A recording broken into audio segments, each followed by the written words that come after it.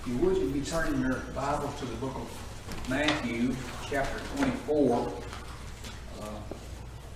Long chapter, and a lot of good studies have been studied in it, and a lot of good messages have been preached in it. And it gets kind of complicated sometimes in some ways to figure it all out. And I know I won't ever do it, but with the help of the Lord, I'm going to try to teach a lesson on Matthew 24, and try to bring out a few points, maybe I'll help to some of you to pray for me. I try to stand here and try to let the Lord lead me and guide me in what to say. In Matthew's Gospel, verse 1, chapter 24, Jesus went out and departed from the temple, and his disciples came to him to show him the building of the temple. And Jesus said unto them, See ye not all these things? Verily I say unto you, there shall not be left here one stone upon another that shall not be thrown down. And as he sat on the Mount of Olives, the disciples came unto him privately, saying, Tell us, when shall these things be, and what shall be the sign of thy coming and of the end of the world? 3 questions. And Jesus answered and said unto them, Take heed that no man deceive you, for many shall come in my name, saying, I am Christ, and shall deceive many. And ye shall hear of wars and rumors of wars. See that ye be not troubled, for all these things must come to pass, but the end is not yet. Nation shall rise against nation, and kingdom against kingdom, and there shall be famines, pestilence, and earthquakes in divers places. All these are the beginnings of sorrow. Amen. And so we see here that there's going to be these things, and we're seeing them now with the things that are going on in the world. We're seeing signs, and I was just thinking yesterday as we was out in the car and seeing the beautiful white fluffy clouds and all this, and people deny that there is a God. Right. And through nature, it reveals to people that God is on the throne, because there's no other way that these things could exist, even the trees and the sun on its rise and on its setting, and the moon and all these things. So it is a sign that it's bearing witness that there is a God. But we want to see here this morning a little bit about what is taking place here, and I believe that Jesus is talking not only to the Jews here, but he's talking to us as church members this morning, and he's telling us that these things are going to happen, and they're going to be towards the ending of the time for the world to stand. But he says here that these things are going to happen, but he warns his disciples there, and he's also warning us to take heed that you be not deceived. Amen. And this is the critical point of the whole thing, being deceived by false prophets and false teachers. So he says here, take heed that no man deceive you, and we have to be very, very careful.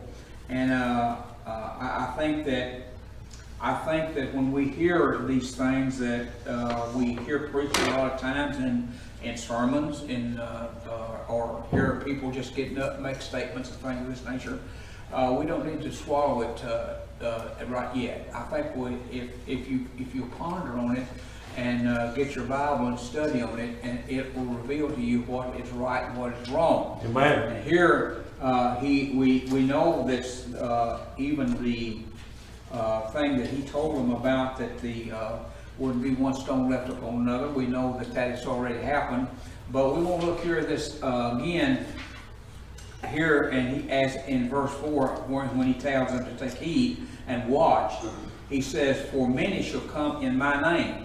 And I have often wondered a lot of times about if he were talking about his name, or if they were saying that they are the Christ. And I come to conclude that they're the ones that are going to be professing that they are Christ.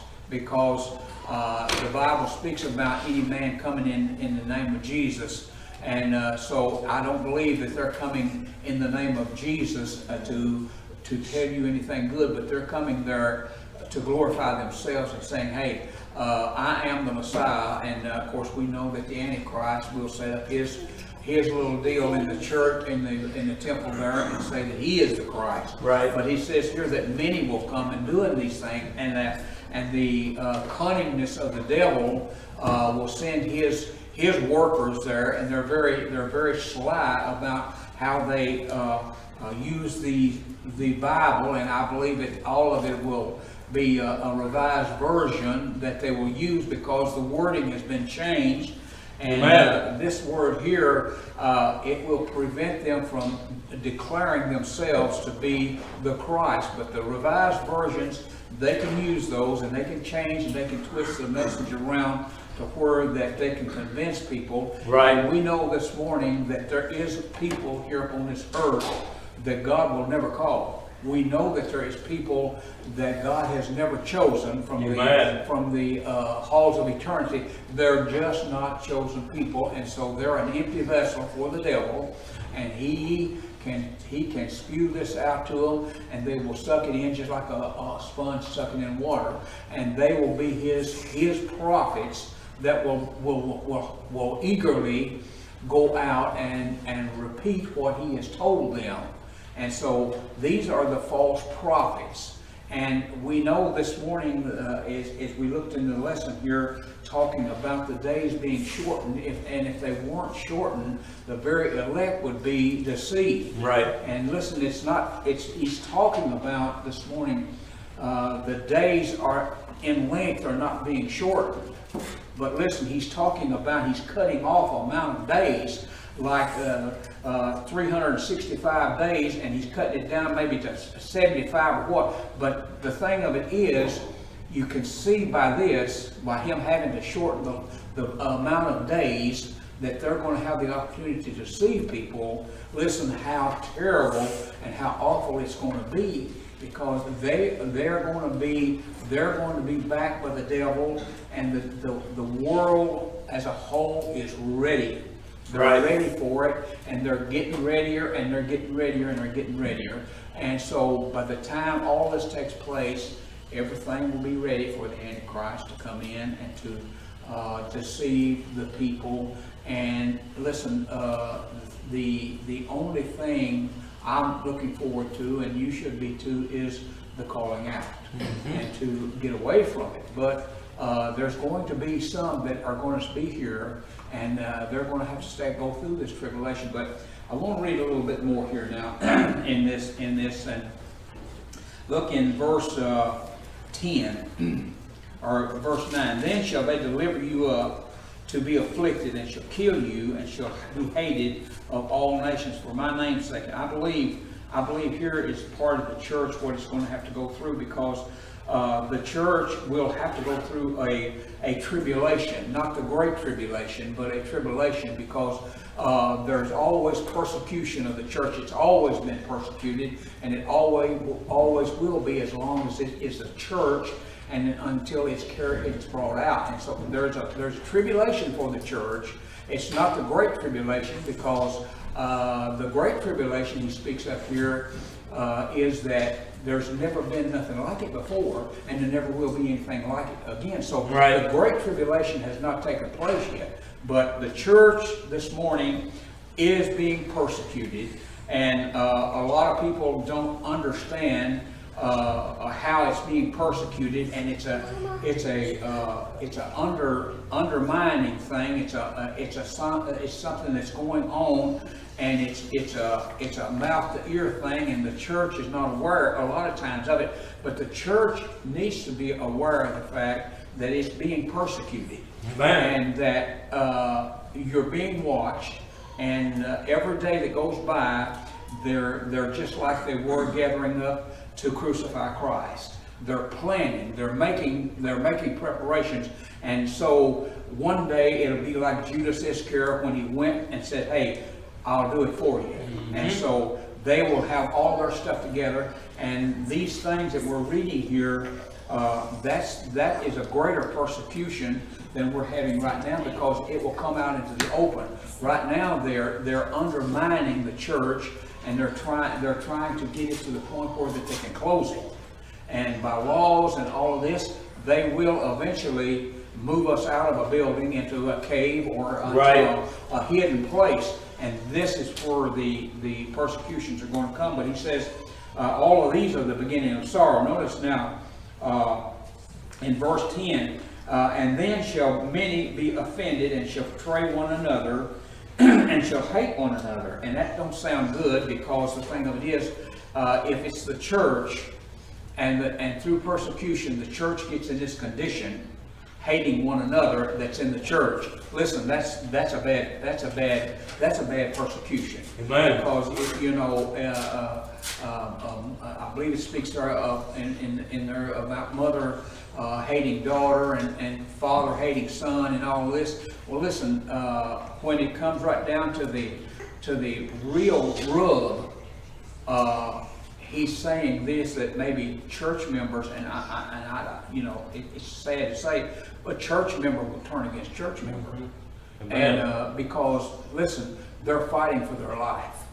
When these times comes, every little nickel, every little dime, every little morsel of food that they get, hey, listen, they're going to be covered by that, and it's a trying time.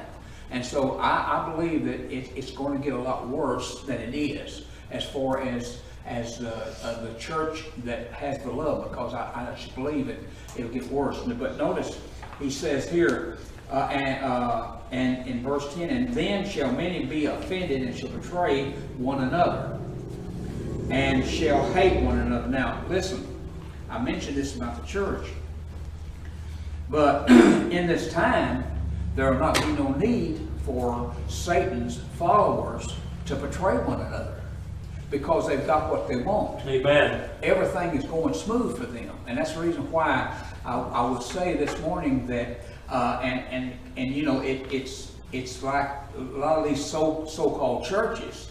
Hey, they're going to find out it ain't as good as it is, and they are going to betray one another to do what they need to do. And of course, it'll prove out that they're not really truly Christ-like. Right. But I believe that's what he's trying to say here when he says that many shall be offended and shall betray one another. And Satan's crew is not going to be offended at the world situation and what's going on, because listen, everything will be opened up to them, because they'll be willing to take the mark, or they'll be willing to serve a false god. They'll be willing to do whatever that Satan wants them to do, so they're not going to be offended.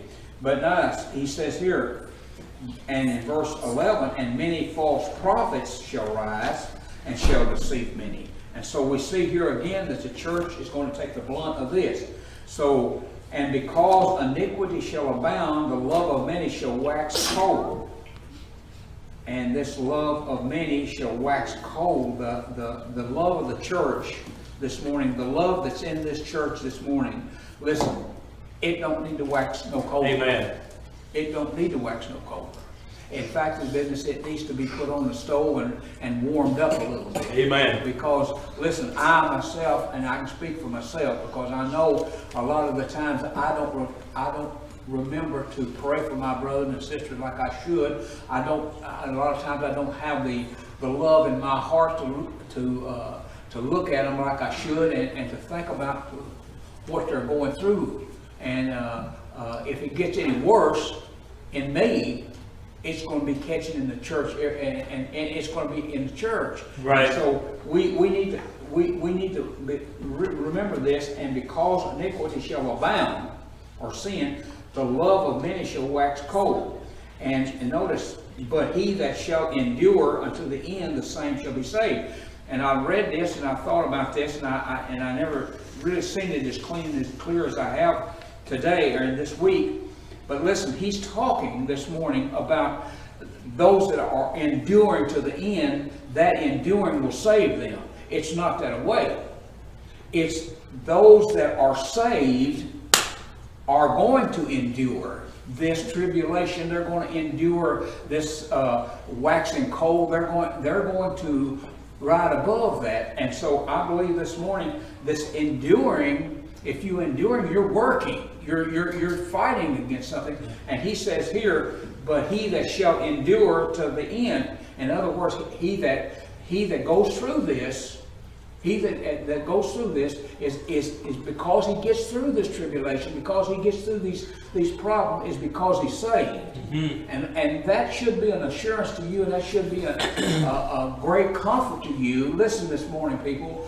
If we're saved, Jesus Christ is on our side. Amen. And listen, the things may get rough and the things may get tough, but listen, he's always there. And you say, well, I'm out of money, I'm out of this. But listen, your Father owns the cattle of 1,000 hills. Amen. And all the gold therein. And so, hey, don't give up on the Lord Jesus Christ. Don't give up on God and fall back and say, hey, I give up. I'm going to go the other route. It's easier that way. Just keep on keeping on, and you'll come out a whole lot better. And if you have to die, we have to die. That's it. Because we wouldn't push here to live forever anyway. And so that's it. And I know that may not be the way I look at it when I see these things coming on me, but right now I can tell you that it's better to die in that for that than it is to back off and say, well, I'll go this route, right, that some of these other people are doing, and knowing that they're out of the will of the Lord. And because most of the time when they get that condition, they're in a backslidden, surely cold condition. So here again, and then notice, and this gospel of the kingdom shall be preached in all the world for a witness unto all nations, and then shall come the end. And of course, he's answering these questions as he talks to them. When ye therefore shall see the abomination of desolation spoken by Daniel the prophet stand in the holy place, whosoever readeth, let him understand. Then let them which be in Judah flee into the mountains. And we know these things. This is part of the tribulation that the Jew will have to go through. But he says, let him which is on the housetop not come down. And then in verse 18, neither let him which is in the field return back to take his clothes. And woe unto them that are with child, and to them that give suck in those days. But pray ye that your flight be not in the winter, neither on the Sabbath. For then shall be great tribulation. And when you see this, then shall be great tribulation. What we're seeing over here that we've already studied is that it is a tribulation for the church. But people, it's not a great tribulation. Amen. Because listen, between these verses over here that I've read and what I'm starting to read now, the rapture has took place. And this is the time of the great tribulations. And listen, it's for the Jews, and we're going to be gone. And so don't worry about the great tribulation. Don't worry about being with child, or don't worry about these things coming up on you. Because listen, if you're saved, people, I just don't believe that. I just believe God's word is true, and I believe what he's saying here is, hey, the church is going to be taken out. Now, if you want to see a good picture of it, you look over here in Genesis 7, and you read over there about Noah and the ark, and how that Noah built the ark, and how that he got all those animals in there, and then God was in there, and if you look in chapter 7, verse 1 there, and God said, come on in, Noah. And so, listen, that's a type of Revelations 3 or 4 there, where it says, come up hither. He's called Noah in, and listen, he shut the door. Amen. And then Noah sat in there 7 days. You're right. That seven is the tribulation period. That's what we're seeing here now. And so we see that when it was all over with, God opened the door and said, come out, Moses. And what had happened? The earth was clean. It's the same way with the end of the tribulation period. Listen, when God gets through with this and he burns her all off, listen, this world is going to be clean. And God said there, when Noah come out, he smelt that sweet savor smell. It was clean. And listen, it's going to be the same way after the tribulation period and after they are all killed, and after all is done and the devil is cast into hell, this world will be clean. And listen, he'll smell that sweet savor smell. We'll come back with him and settle down on this earth. And that's when the glory begins. Amen. So he's saying here, he's warning the Jews. And I guarantee you, if you had a good Jew that could really tell you this and get back in the Old Testament, he could show you a whole lot of stuff. But listen, he's telling them this, and he says, "For then shall be great tribulations, such as was not since the beginning of the world to this time, no, not ever shall be. And except those days should be shortened, there shall no flesh be saved." And it's not talking about salvation, because the flesh is not saved through salvation. It's talking about there would be no people alive if these days wasn't shortened. He would destroy the world. And God is not going to let the devil and the Antichrist or those destroy the world. That's his job. Amen. That's what he's going to do. So he says here, I'm going to shorten those days to where that mankind can't exist on the earth. And when I get ready for it to be destroyed, then I'll come back and destroy it. But I'm going to take the Antichrist and the devil, and I'm going to cast them into hell, into the great lake of fire. And so he says, except those days should be shortened, there shall no flesh be saved. But for the elect's sake, those days shall be shortened. And so we have to say this morning, we have to say that he's talking about something when he says no flesh be saved. And we know this morning that the flesh is never saved. It's never saved. It will never be saved. Your flesh and my flesh will never be saved. You're right. All in the world it's going to die and rot, or it's going to be carried out of here and changed as it goes. Amen. That's the only way that the flesh will endure heaven and get to heaven pure. And so those that are lost, they'll rot in the ground, they'll be resurrected and cast into the lake of fire. But here he says, but for the elect's sake, those days shall be shortened. Then if any man shall say unto you, Lo, here is Christ, or there, believe it not. For there shall arise false Christ and false prophets, and shall show great signs and wonders, insomuch if it were possible, they should deceive the very elect. And so this morning, if anybody has anybody that tried to teach them about that you can be saved and lost and saved again, listen, if you'll look at that, insomuch if it were possible, even the Antichrist, even in they cannot deceive the elect of Christ.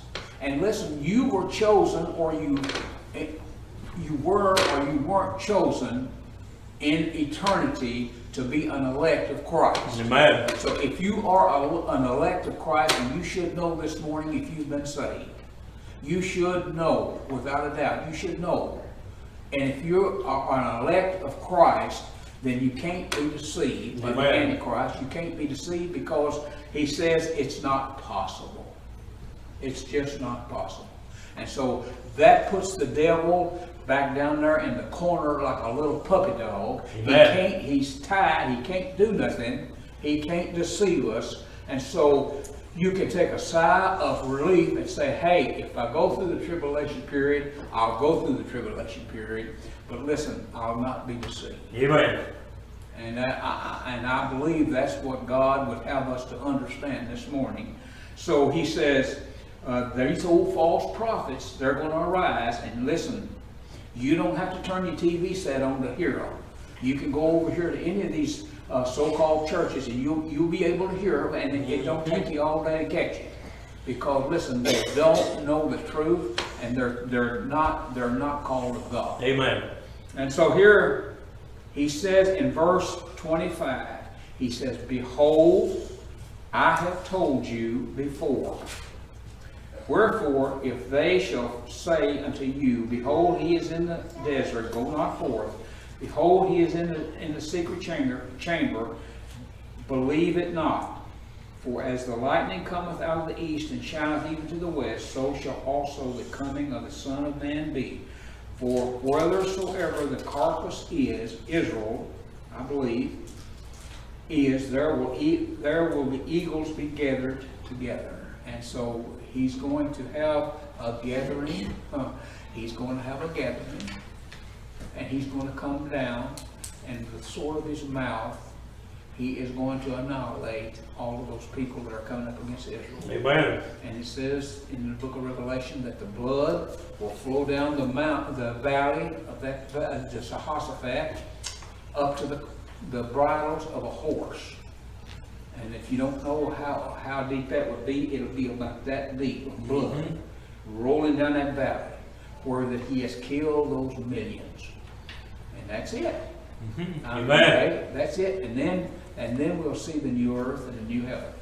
So that's our lesson for this morning, and I hope that it's been an encouragement to you. I tell you what, you can't.